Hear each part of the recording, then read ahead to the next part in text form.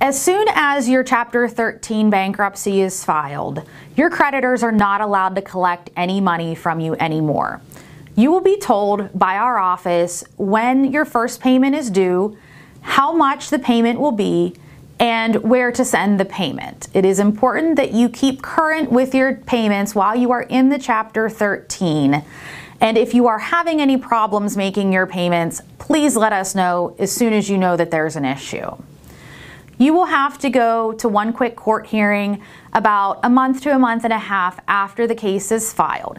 It's very informal. It's just in front of an attorney that works for the court, not a judge, and it's in a conference room, not a courtroom.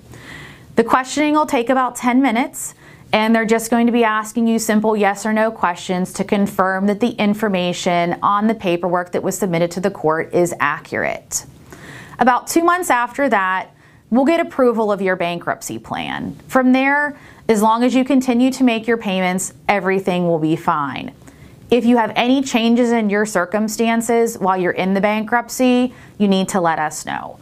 So if you change jobs, if you move, if you have a big increase or decrease in income or expenses, you need to let us know of all of those major financial changes. At the end of the bankruptcy, when you have successfully completed your payment plan, you will get a discharge order, which is the order of court that says that you've successfully completed your case and that the debts that are eligible for forgiveness have been forgiven. After that, you can go ahead and start rebuilding your credit and enjoy your fresh start.